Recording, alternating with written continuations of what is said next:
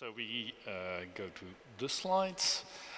First, I want to set something very clear on the terminology so that everyone understands alveolar and uvular. So alveolar is front in the mouth, and uvular is like these French guys. So let's be clear about that. There are no misunderstandings. And special thanks, I do this together, this presentation, with my colleague Didier Demolin from Paris. And special thanks to Roland van Hout, my former supervisor, with whom I got this interest in R and started a series even of conferences on R. Evie Tops, who was one of my PhD students, and I will present a lot of her work, and Koen Sebrechts, another one of my PhD students. So I present here about 25 years of research, and I hope I will continue for at least another 20 years with this fascinating sound. So I first tell you why I'm interested in R, then some insights and puzzling questions about the change from alveolar to uvular trills and other variants, and then I will plea for a multidisciplinary approach and show you how it works. I will start from dialectology, I will add variationist social linguistics, a little bit of phonology, and then phonetics to solve some of the puzzling questions and raise more questions. And then we come to a conclusion. So why study R? Well, it's extremely variable in Dutch for both manner and place of articulation. And we have more than 20 variants, so we do much better than Basque. It's the most variable phoneme, but also in many other languages. Once people start studying it, they find 10, 12, 15 variants: Brazilian Portuguese, French, German, and as we just could hear, also in Basque. It's often a carrier of variation. It shows a lot of social linguistic variation. It's a social linguistic variable, and it has a strong influence on preceding vowels. It often lengthens them, blocks diphthongization, it colors the vowels in all kinds of ways. And it plays often a role in sound change. And of course, there is the relationship with R. This is not an elephant, but an elephant. By the way, made by a Basque artist and bought earlier this week in Donostia. And R is, in lots of languages, the last sound acquired by children. So it's an ideal variable to study all kinds of complex mechanisms in language variation and change from very multiple perspectives. So alveolars are by far the most frequent realizations in languages of the world. In fact, Europe is a kind of uvular R island. And it's not so surprising, in fact, because 80% of the consonants in the world's languages are also found in the front velar area, and only a small percentage in this uvular and further back area. So the Dutch variability is not exceptional and interesting, and that shocks phoneticians and especially phonologists. They do not share an articulatory or acoustic property. That's not one thing that unites all these R's. And fascinating quote by Ledefoged and Madison in their book on the world's languages: the overall unity of the group of rhotics seems to rest mostly on the historical connections between these subgroups and on the choice of the letter R to represent them all. My goodness, is that all that we can do as linguists about this sound? Linda did an attempt to link some of the variants. She had 7 of these, based on, among others, Dutch, Swedish, German, and African languages. And she introduced the concept of family resemblance. In fact, all air variants, you can link one with the other and another one with another one. So it's all a family, but you can't point out, for some of them, that it's also the brother of the other. No. There's resemblances, but not real direct connections.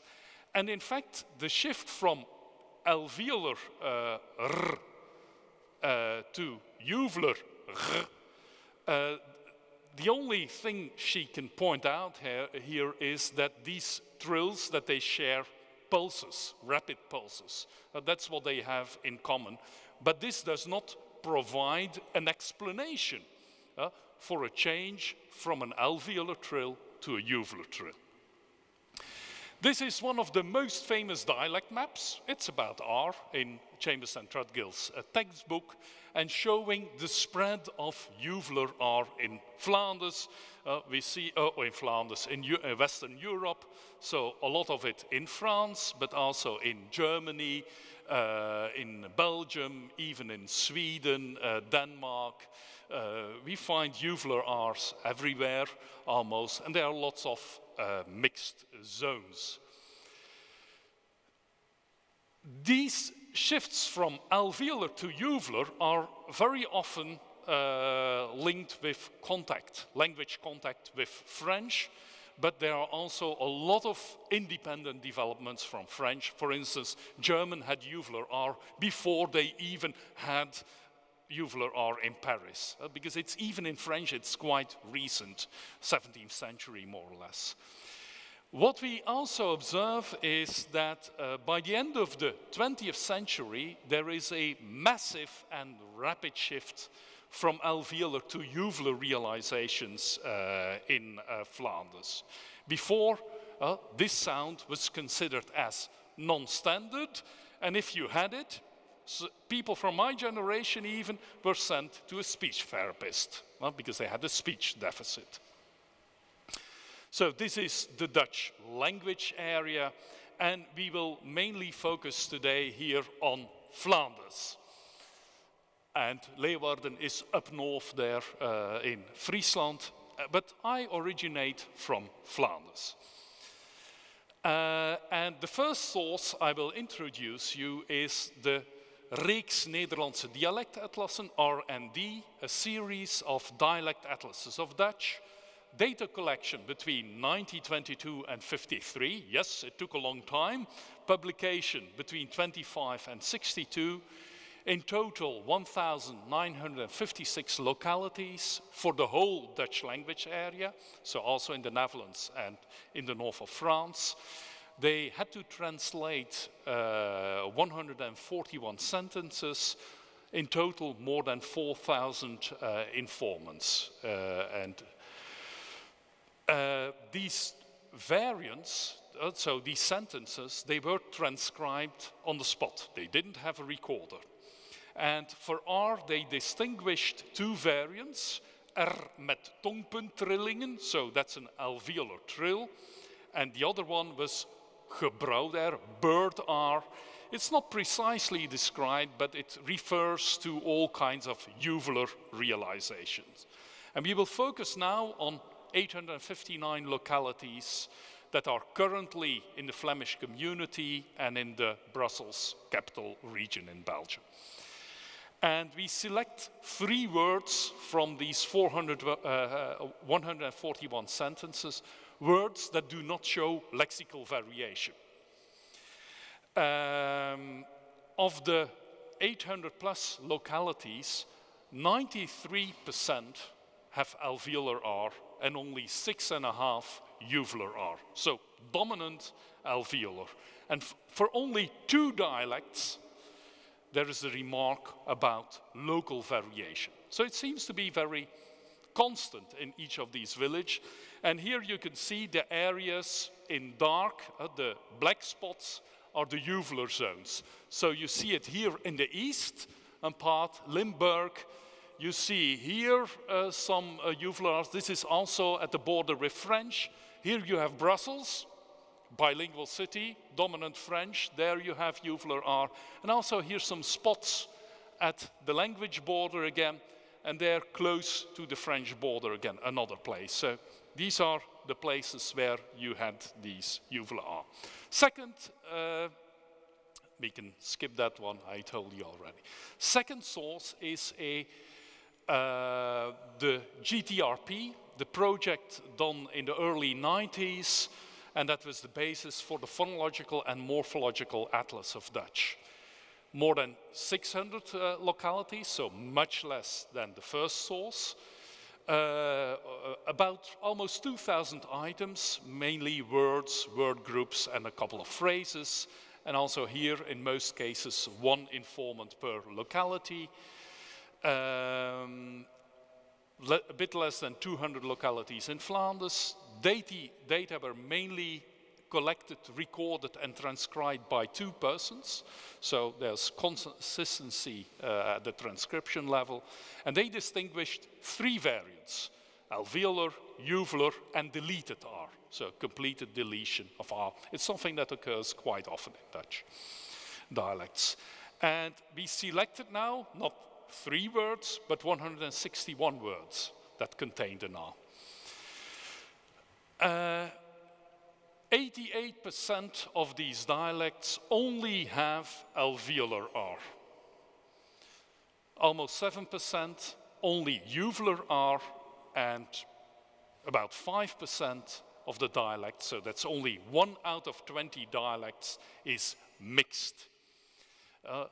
And also these mixed ones are mainly uvular R with every now and then an alveolar.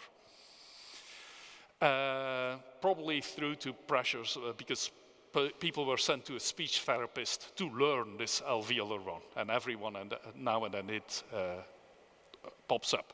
So now we collected index scores, and these are in fact the results. So a much less dense network. Again, you see here the uvular region in the east. It comes back.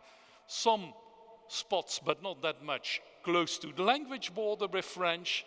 And here, the city of Ghent, uvular R. And there it comes from French. So you see here again, it's partly language contact with French, but you still have also this old Eastern Limburgian zone, in fact, coming from Cologne, Köln, in the zone. Brussels was unfortunately not included in this sample, so we can't say anything about Brussels. So then let's turn to variationist social linguistics, departing from the idea that the speech community is heterogeneous. So this is, and the R sound is often seen as a chameleon. So this is the cover of Evie Top's dissertation. And we use their rapid anonymous surveys, a bit like Lebov's department stores interviews, but we recorded things to get insight in the geographical distribution, so social linguist who does geography, dialectology, of alveolar and uvular R, with special focus on variation within the localities. 2 phases, first 39 localities, and on the basis of the variation pattern, we expanded them with another 50 localities in areas where we found variation, of course. We approached people walking on the street or who were in shops and asked whether they wanted to participate in our study. And we said that it was a study on voice quality. That was the guise we used. Participants we selected were only people who grew up in the village and who lived there. We recorded the speech and we had a word list task with cards, and within these 20 items there were 12 R words. 20 informants per locality.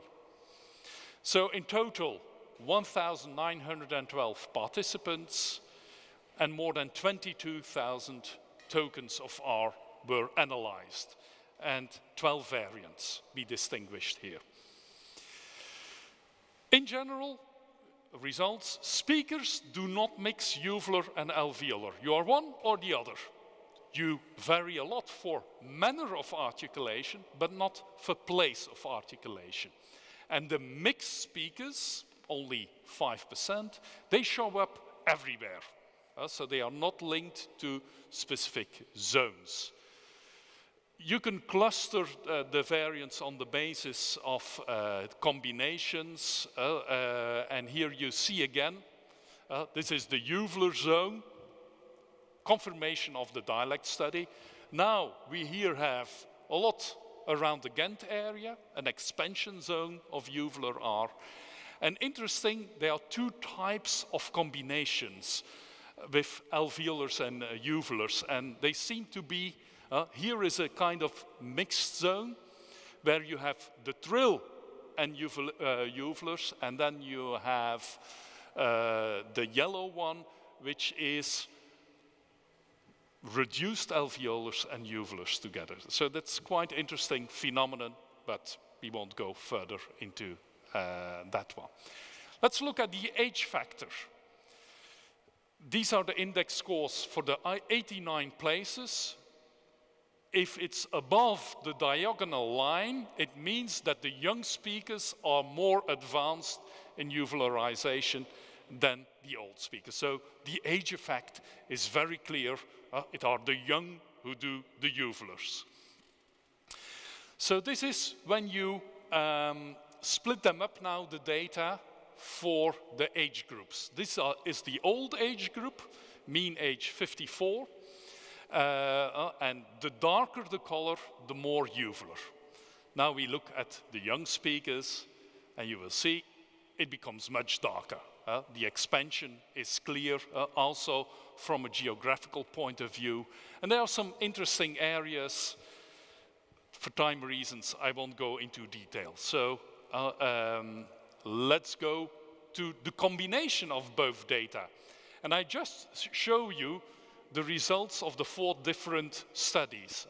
The old dialect atlas, the moderner one, then our rapid anonymous survey, old speakers, and then the young speakers. And you have a coverage of about 80 years in real time on their dates of birth. Now, so this is the old one. So here is the border. So this is in black, you have the old uvular zone. Now we add the second data set, and you see it a little, you see it expanding.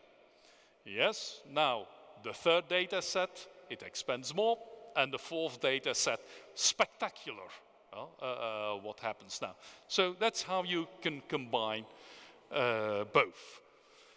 So rapid change, massive geographical expansion in different zones, partly a revitalization of a very old area. Contact with French is an origin, but also completely new areas rise. Limited individual mixing and a lot of variation in manner of articulation, but I didn't show that. Now, phonologists look at these different, all these variants, how can we match them? And a question we have, in fact, is also reduction of alveolar R, a path to uvularization. And this is the work by Koen Sebrechts. He did a quantitative study of R in 4 Flemish and 6 Dutch urban centers, and he also used the data of the atlases and TOPS and all kinds of studies. And he comes up, well, we saw Lindahl's model, so this is Sebrechts' model of the relationship between the 22 variants of R in Dutch. But also he has this problem on top. He can explain everything. All the relationships, the family relations between the variants. It's mainly a lenition process with its origin in casual speech. But the shift from front to back remains a puzzle. He says, yeah, it might be the perceptual relation, the trills or other things for the reduced variant. And he says the origin is in acquisition. more. Let's skip that one. So let's now turn to phonetics. And I will come with a first attempt to explain the change from alveolar to uvular trill. And that's the work here with Didier. As an articulatory process with acoustic and perceptual consequences. And we have to return to quantal theory by Stevens, so 1972. We go back far in time. We like old things. Once a dialectologist, always a dialectologist. And in old stuff, in fact, we found the clue. People haven't seen it at that time. Also, people who studied for over the past 50 years also haven't seen it. But the solution is already in work from the 1960s even. What's quantal theory? It says, in fact, that changes in articulatory position in your mouth gives changes in the acoustic signal, but there is not a one-to-one relationship. It depends on a particular region of the vocal tract, and especially in the front part, the subtle variation patterns have much more influence. The human speech production system is constructed in such a way, in fact, that the sounds it can generate and the articulatory attributes that produce these sounds defined a set of quantal states. And what are these quantal states? In fact, the listener extracts discrete information from a continuous flow of articulatory movements and pressure flow modulation. It's physics. Human beings are perceptually sensitive to specific thresholds in pressure and flow and their acoustic consequences. Some things we can hear and others we don't hear. And there are zones of acoustic instability also due to the coupling of other parts of the coupling of our vocal tract with the nasal tract or with the tracheal tubes. And these quantal relations, in fact, they arise from physical principles. And this is an ultrasound of different R's. R1 is an alveolar trill where, and the back of the tongue is at the left-hand side. So here is the back at the red arrow, and the tip is at the dark blue arrow. So there the tip touches the roof of the mouth. Position 2, the tongue tip is reduced, in fact, it's lowered. And when your tongue is trilling, it moves like this. Yeah? And in R3, it's even further lowered. It's the third image. And also the tongue blade starts lowering it. And at the right-hand side, we have a uvular R. Now, especially but you have to compare the red arrow. There is the tongue dorsum. So the back of the tongue is, when you look, and especially when you compare R2 with this one, the position of the tongue is almost exactly the same at that moment. In fact, the position of alveolar R is partly the same as a uvular one. And there is the crux for understanding what happens. Then we have to go to Velde in 1960, who made a simulation on how the formant values change. And so you have F1, F2, F3, F4, F5. This is where the constriction is, front at the lips and back at the glottis. So this is quite complicated, but what do you have with front, so post-alveolar realizations? You see, and there's a little arrow, that F3 and F4 are very close to each other. So you have a pole of two formants there. And that gives the impression, hey, it's front. And if you have a pole with F1 and F2, it's back. Now, what happens, and it's very difficult to see, I think, from the back, but there are always three lines. what happens when you reduce the sound, when you weaken it, when you lower the tongue? In fact, the pole disappears. There's no longer a pole of two formants. So if you have a weakening of your alveolar R, these poles F3, F4 disappear, or F2, F3 disappears, and you keep the back pole. And that gives an acoustic impression of a uvular sound. That's what we think what is the case. Now, I will skip this font. That's another articulatory thing that you need for having a good trill, but it's not crucial here because we have to finish. So this is just a model. So what are the next steps?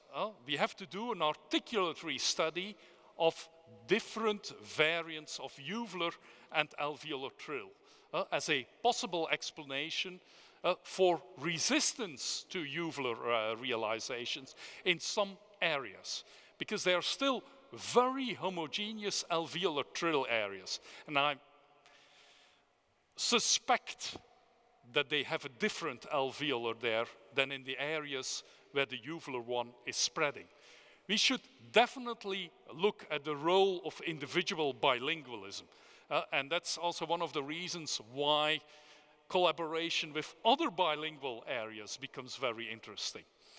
We have to make a speech synthesis, and we are working on that at the moment, of the articulatory and acoustic path from alveolar to the uvular trill, and these artificial stimuli we will use in perception studies, testing our theoretical explanation.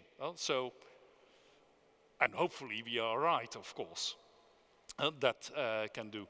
Another one is that we are doing simulations of spread, but let's skip that. So, conclusion. It's a vigorous, fast, and in space change in progress of alveolar to uvular R, and we could get grip of it thanks to sociolinguistics and dialectology. The origin is partly French, that's sociolinguistics. Revitalization of old patterns, there comes dialectology helping me. It's an internal change, then we need to turn to phonetics and phonology, and we came with a new articulatory explanation. Now, my final conclusion. A dialect atlas is a crucial source for the study of language variation and change in Basque and of the underlying general principles of language change. It gives insight in geographical patterns, but it points out interesting variation patterns on the phonetic, phonological, morphological, syntactic, lexical level. So it will gives you the material to select interesting linguistic variables for further research, also across disciplines and subdisciplines. So I think we need to invest more in both dialectology itself and in the interdisciplinary study of geographical variation. And if you got fascinated by R, come 7 and 8 November to Paris for Erratics 6. Thank you.